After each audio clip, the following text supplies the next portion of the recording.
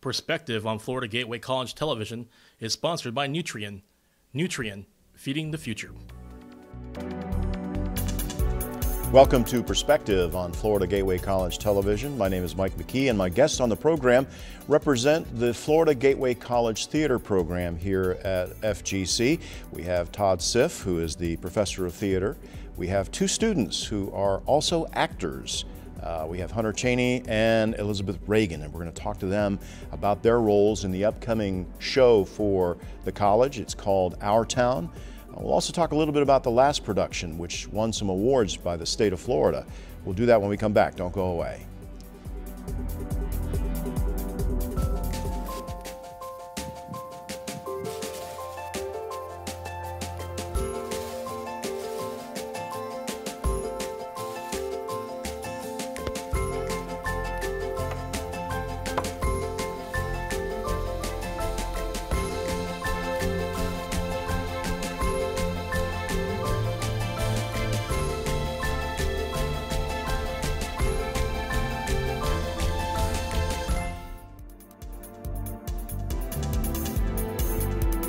Perspective on FGC TV, as well as WQHL and WCJX radios. We welcome those listeners to those two great radio stations for being part of our program today.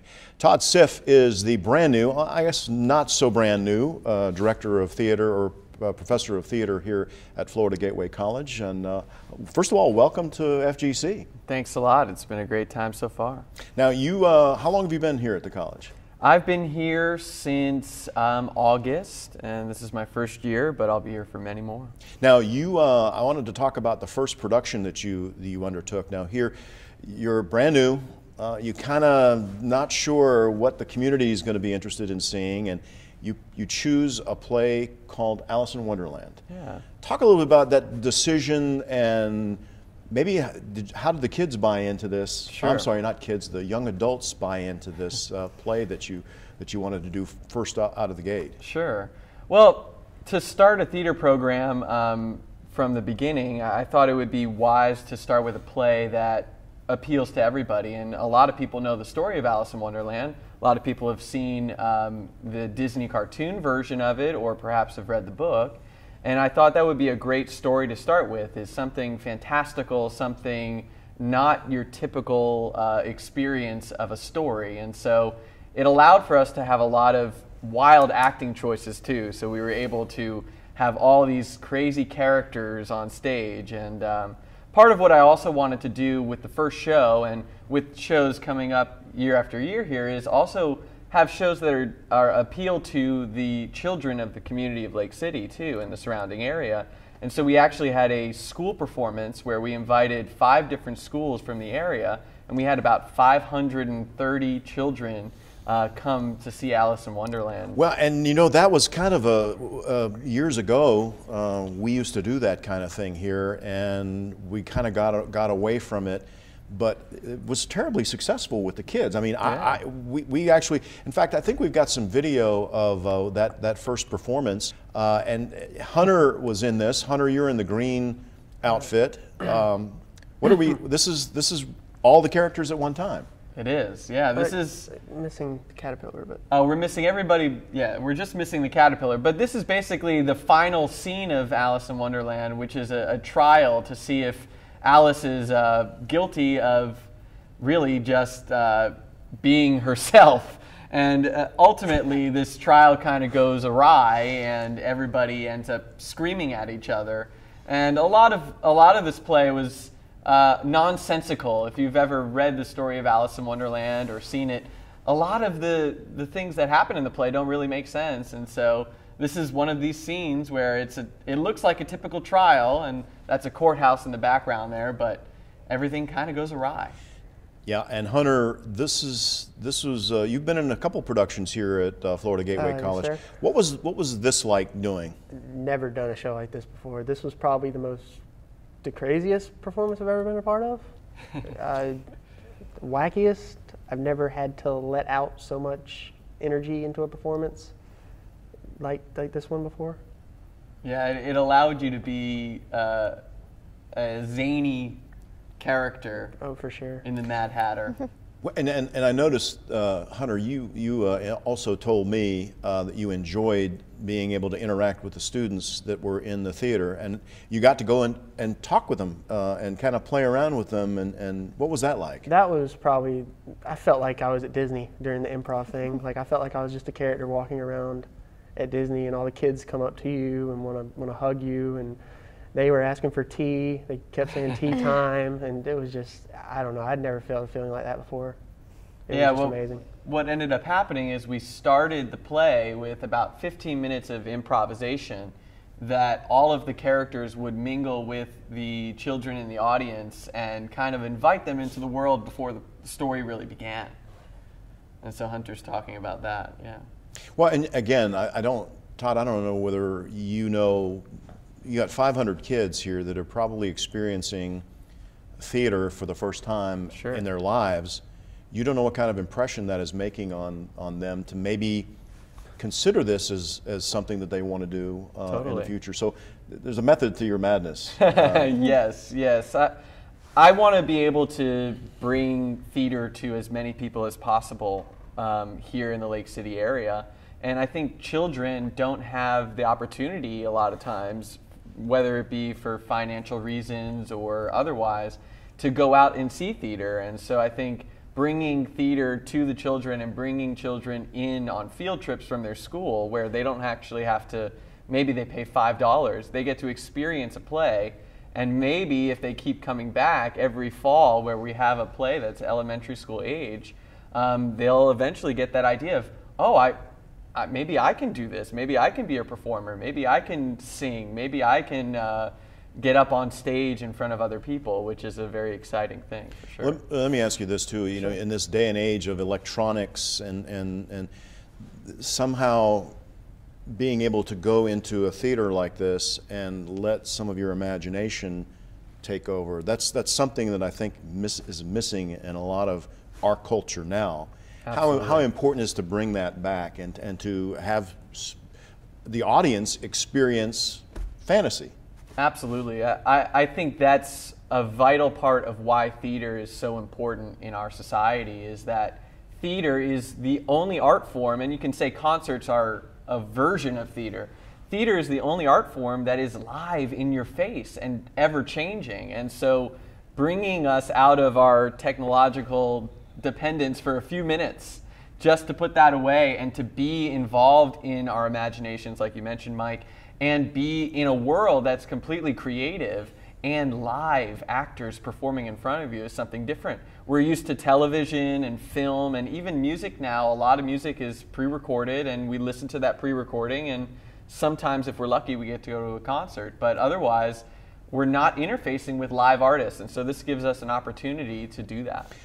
Hunter and Elizabeth, again, you guys haven't been doing this long. You're students here at FGC.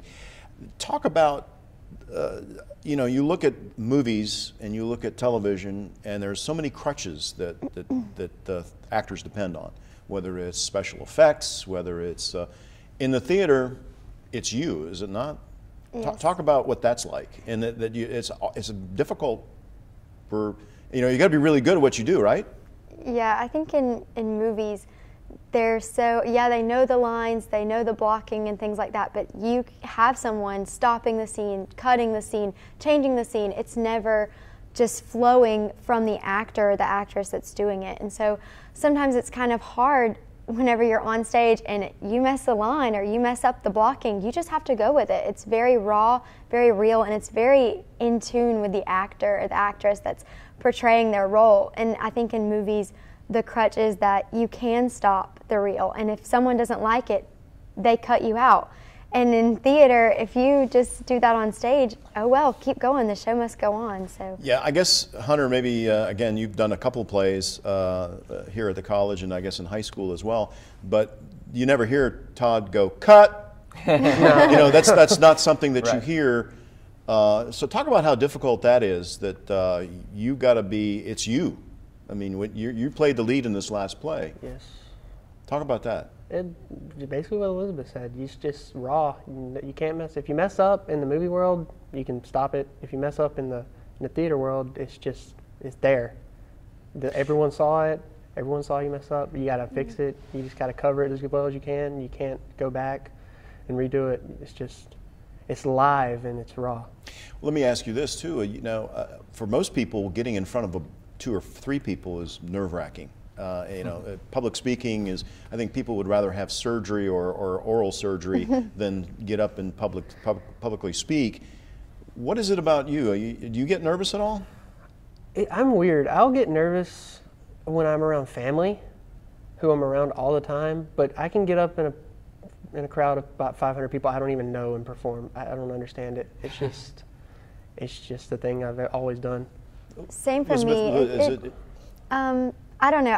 I think I'm more nervous in a small setting like this rather than in a theater, because the best thing about theater is that you look out and it's all black, and only you can't see these people's faces. They can only see you. And so I feel like if I would see their faces, I'd probably be a little bit more nervous. But once you leave the feelings of nervous and emotion and things like that, once you leave that behind and it's just you saying your lines and performing to the best of your ability, all those nerves fade away. And it's just like you on stage, the spotlight's on, and you're performing.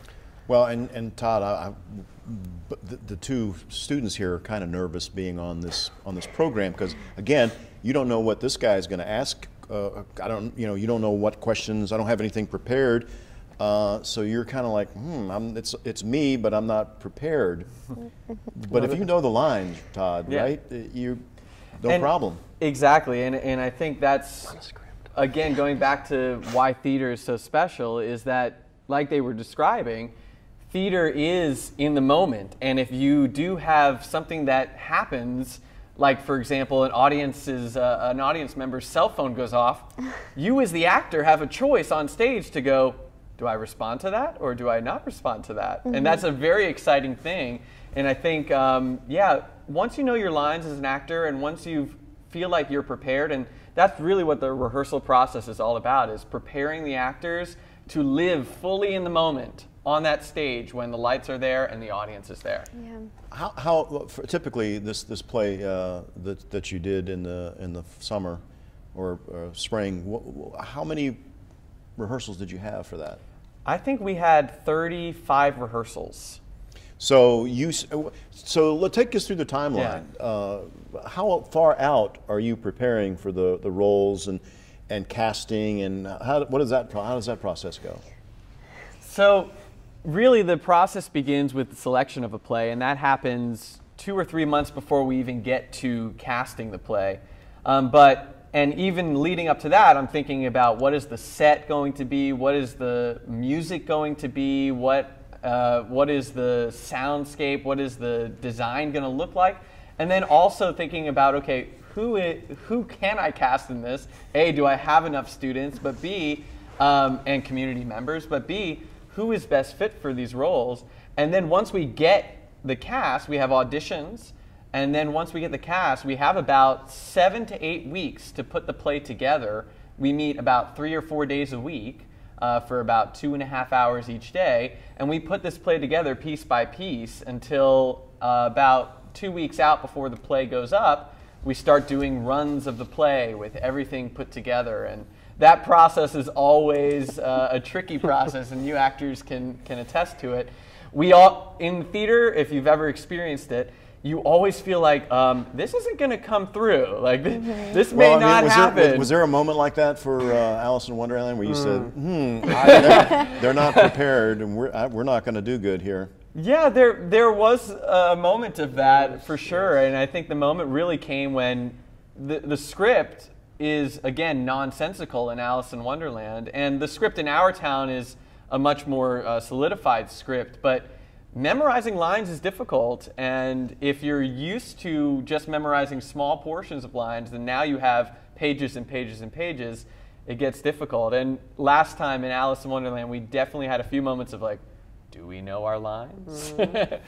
Well, and just so the audience, our audience here knows, you guys won an award from the College Activities Association in the state of Florida. You guys were recognized for the play. They came from the state and they watched it. they commented on one of the characters who was played, I think he was what was he? Noah Lindsay? Noah, yeah. Yeah, he was the caterpillar.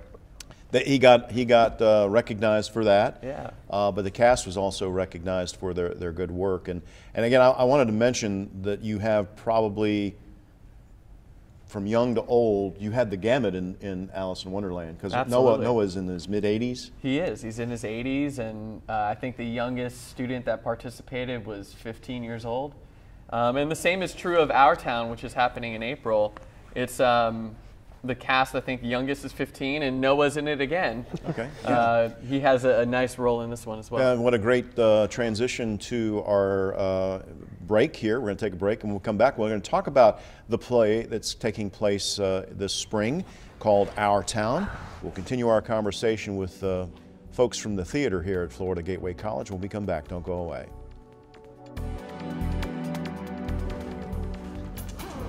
When you adopt a shelter pet, you discover their unique mix of all kinds of traits. Where'd Wiley go? Where's Wiley? Ah, there she is. Paw? Do you remember being an ancient wolf? Do you ever feel the call of the wild? You're a renegade cop, and I'm a con woman with nothing to prove. But together, we could really solve this murder. They're a little bit of a lot of things, but all of them are pure love. Welcome back to Perspective on Florida Gateway College Television. TV, I mean, you get to take a break, so we got to, all right, what are we going to do next? We're going to do a scene from Our Town, but first let's talk about Our Town. Sure. Todd, this is a play. How was this chosen? And I mean, were you looking at number of cast members and things like that? Sure. Our Town is a play written in 1938. And it's a play by Thornton Wilder, and here's the copy of the script actually we've got here. And this play is about small town life, and it's about all the different characters that appear in small town life, and it's about young romance in small town life. And there are 3 acts of the play. The first act is a typical day in this small town of Grover's Corners, which is in New Hampshire. And the second act is the marriage of our 2 main characters, George and Emily, who are played by these actors beside me here. And then the third act is actually about Emily's death, and it takes place at her funeral. She dies in childbirth very early on in her life, and we see this small town mourn for this young life that has been lost. And when choosing this play, it's the second most produced play in the history of the United States. And I think it is because it really talks about American life and what makes American life great. And it talks about the hardships of American life. And it talks about that small town nature, which I think we can relate to here in North Florida as well. And so I think the play was chosen because of that relationship between North Florida, where we are at Lake City, and the small town life. Well, and just the 2 stars are here. And I know you're smiling like, ooh, I'm not the star. No. That's great. That's great. But you guys are going to do. You're the leads in the play. You pretty good friends. Is that?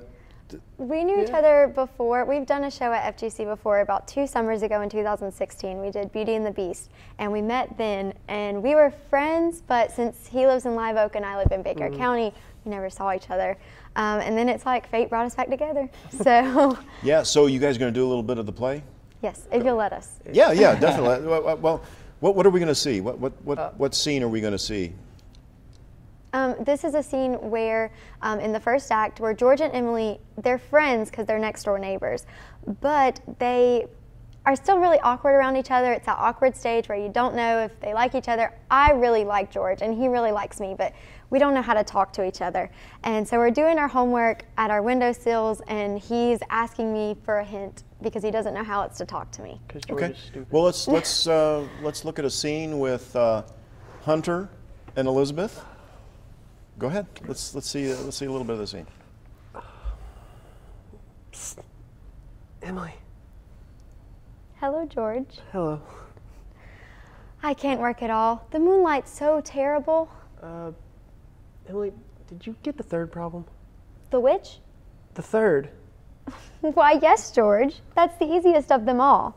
Really? I don't see it. Could you give me a hint? I'll tell you one thing. The answer's in yards. In yards? How do you mean? In square yards? In square yards. Yes, George. Do you see it? Yeah. In square yards of wallpaper. Oh, wallpaper. I see. Thanks a lot, Emily. You're welcome, George. The moonlight's so terrible. And choir practice going on. I think if you hold your breath, you can hear the train all the way to Kentucky. Don't you hear it? What do you know? Well, I guess I better go back and try to work. Good night, Emily. Good night, George. Wow, that's good. How long did it take you to be able to do that scene to where, I mean, you know it pretty well. How long did it take? After the first couple of runs, you kind of pick up on the lines.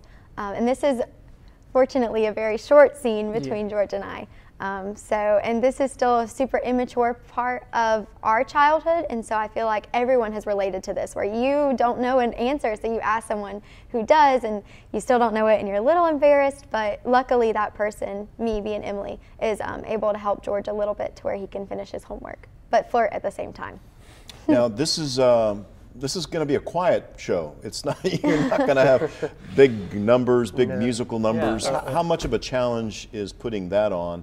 And worried that the audience is, that we're used to, I mean, when you look at some of the movies that people see, if it doesn't have 2 explosions before the opening credits, you lose interest in the movie. Talk about that. I think that this play does a really good job of making it relatable. And even though it's written in 1938, it's been produced since it's been written, and it's, a lot of years later, and we can still relate to it. And so I think the quietness of the play is going to be really nice. It's almost going to feel like, hopefully, it's a hug in some way, like a warm hug. And there's some music that's part of it as well. There's a choir in the play, so there's some songs that are sung. And it's something that's familiar to everybody. There's a wedding in the play, and there's a funeral in the play, and the kids go to school in the play, and we see the inner life of the home in the play. So it's all familiar things. So I hope that audiences can relate to that element of it. Well, and anyone who's fallen in love can relate to this. And so I think that if you're in high school and you may have a crush on somebody, this is going to be a play that you can relate to. If you're an older person, your romance from your childhood, and then relationships and marriage, and then of course death at the end, are all something that people can relate to. Now, this play is taking place in April, and I wanted to bring. You've got these posters. I don't know whether we can see this. You've got. This is one poster. This is another poster. You'll probably see all over town, and this is a third poster. Talk about the 3 posters. Sure. And how did they come about? Because Sure. they're different. They're very unique for sure themselves. For sure. So we're actually collaborating with the graphic design department on these posters. So these were all made by FGC students, and each one of them, I met with them like I was a design client, and we actually had 3 or 4 meetings, and we talked about the play. They all read through the play, and we talked about what elements do we want to see in an advertisement, and how can we tell the story in one poster. And so we came up with these 3 different ideas, and I'm excited to share their work with the community and see all the different responses to the different posters. Well, and Todd, I think what you're doing is you're bringing together the entire college family in the play. And we're not probably going to have time to do it all in this one show. Sure. But you're talking about design for promotion. You're talking about providing some instruction on theater lighting, and I wanted to make an announcement that the college has invested almost $200,000 in the new lighting system in the Performing Arts Center, which is going to kick it up another level. Absolutely. But you're going to have students that are going to be taught how to run those lights. That's my intention, is to be able to create a theater program here that if anybody wants to go into any aspect of the theater or entertainment world, they'll be able to get some training here and be able to go into the entertainment world. So I'm having students, and we had it on Alice in Wonderland as well, is we're having students not only run lighting, but run sound and run backstage and run curtain and be able to do all of the different aspects of theater. Well, and again, we're going to invest some money into some sound equipment because this is going to be a low show. I mean, you're going to have some amplification in it for the audience to be able to hear, especially these intimate scenes that you guys are going to be a part of. But so it's going to be a well-rounded effort. Not everybody is good at acting, right? I mean, but everybody wants to participate. Absolutely. And so this is a way for everybody to be involved. This is a way for everybody to be involved in some capacity, and we actually have a few assistant directors involved in the show as well. So for anybody out there in the community that's interested in participating in theater, this is my invitation to you. My email will be here soon, but it's Todd. See, the director just came out in him. But we have a graphic. There it is. There's Todd's email address and your telephone number. You can if you're not good with email and you want to leave him a message on his phone, that's his number, the direct line to your office. Feel free to reach out, and again, this is an invitation to anybody who wants to participate in any aspect of theater, whether that be backstage or on stage. We're going to be doing 3 plays a year, and actually this year as well, we're also starting the theater summer camp for kids, and this is for ages 8 to 16. And that's June 24th and 25th, so look out for that as well. Tell you what, we're going to take one more break, and when we come back, we'll give you all the details on Our Town, where you can buy tickets and when you can attend each one of these shows. Hopefully you'll come see it more than one time. We'll do that. Don't go away. You're watching Perspective on FGC TV.